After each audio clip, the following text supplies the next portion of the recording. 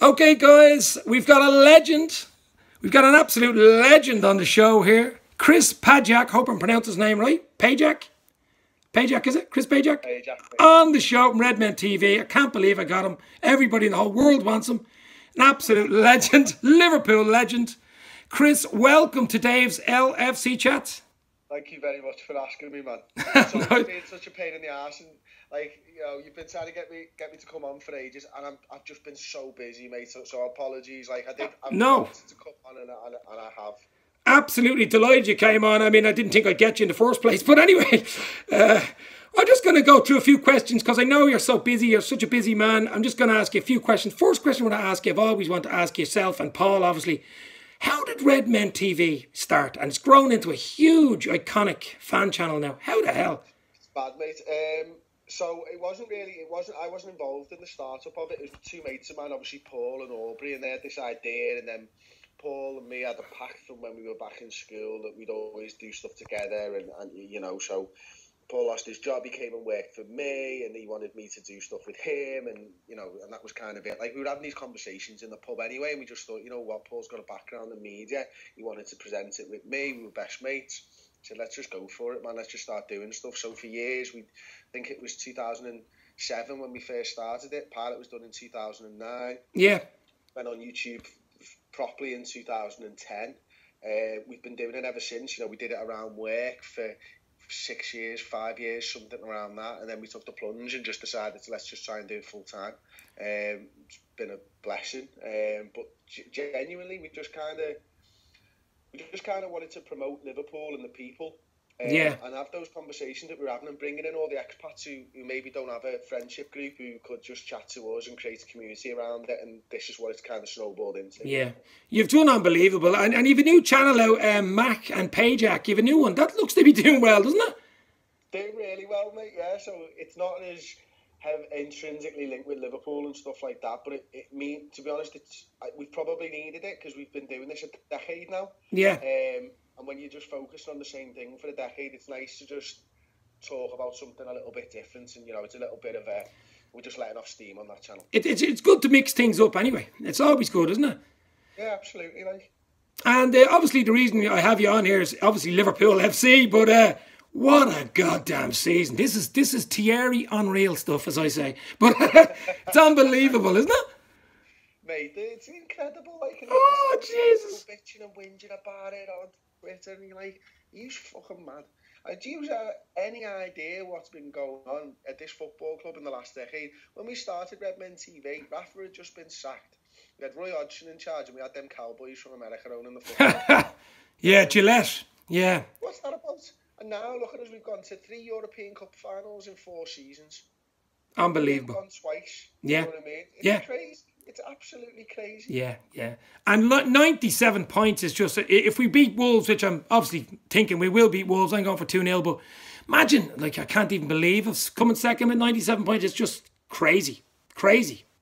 You just have to shake their hand, don't you? Because, there's 2 teams in this league that have been unbelievable. Yeah. We're one of them. And if there's someone that's been as good as us, fair play to them. If there's someone that's been better than us, fair play. Because this is the best Liverpool side that I've ever seen. And if there's someone out there that smashed more points, you've got to shake their hands. And I know that, they've spent too much money and they've broken FFP, but ultimately, them lads have still put points on the board. Yeah. If Liverpool is with 97 points, it's the best side that's never won the league. Unbelievable. Well, you might win it. Might win the double. You never know.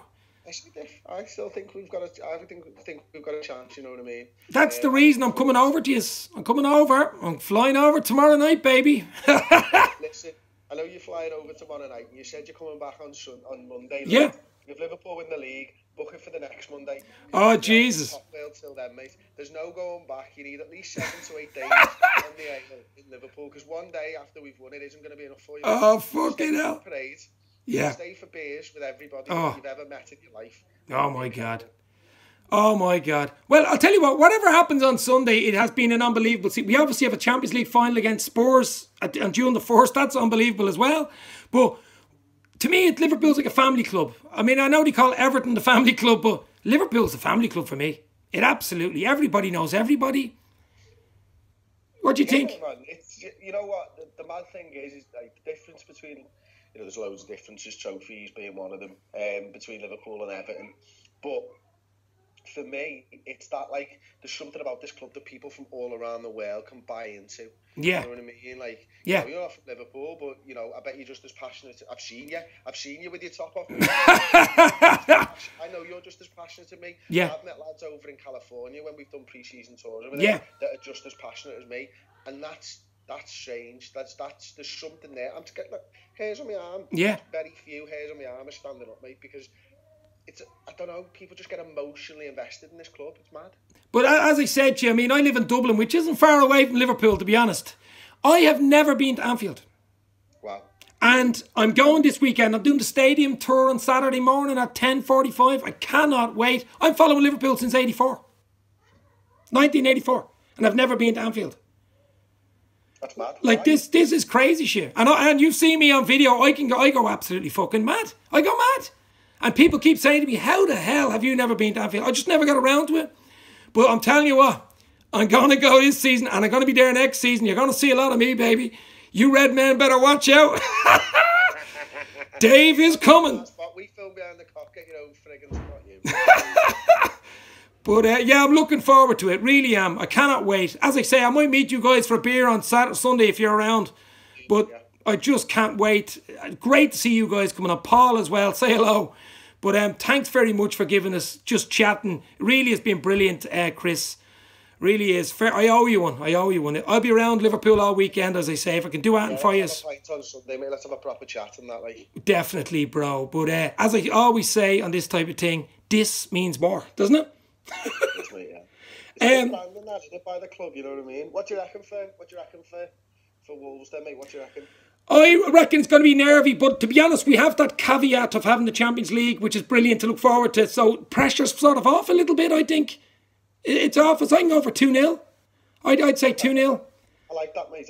I'm looking at it and thinking to myself, we might get a big performance. These lads are now putting in, you know, it's your last chance to impress before the Champions League final.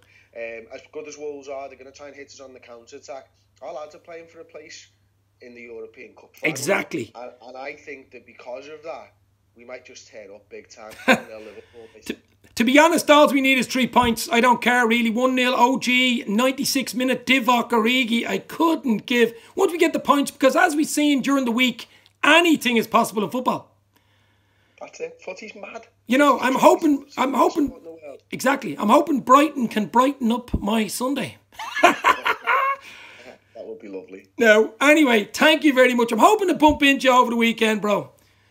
And we can have a proper beer. I don't know whether you drink or not, but I certainly do. Did you not see my Barcelona match reaction? Bloody hell. I did see it. You weren't in the May West. Yeah, you weren't in the May West. No, you weren't happy. You looked a bit under the weather, let's say that. You looked a bit under the weather, bro. I don't know, mate. 15 pints. I've got no idea, but I was going heavy that day. Where would you think's a good place to go now, Liverpool? I'll be around Saturday, obviously. A good place for a beer. Where's a nice, friendly, I'm on my own, so I've nobody with me. Goodness me, mate. You're asking a married man with 2 small kids. So I'm married as well. 1 little girl. Married as well. I've got no idea, mate. I know the local. That's about the only place I get to nowadays. Like, but anywhere in the Baltic Triangle, to be honest, everyone's friendly. It's just like Dublin, mate. Yeah. Everybody's friendly. If you just start spouting off to somebody, you'll meet someone who wants to have a chat with you about Liverpool or anything. Do you know what? Before you go, Chris, are you guys thinking of coming over to Dublin soon? I know you were here recently. Yeah, we were there last season. We're talking about it, mate. We'd like to get over before the start of the season and maybe do a live something or other. Great. Let us know if you're coming over. That would be good. Yeah, boss. Will do. Okay, I'll let you go. You're a legend. Chris Pajak, Redmen TV. All the success going forward. I know you don't need it, but you know what I mean. But this means more, Chris. I'll talk to you soon, bro. Cheers, man. Thank you very much. Hope to bump into you over the weekend. Cheers. Cheers, man. Bye.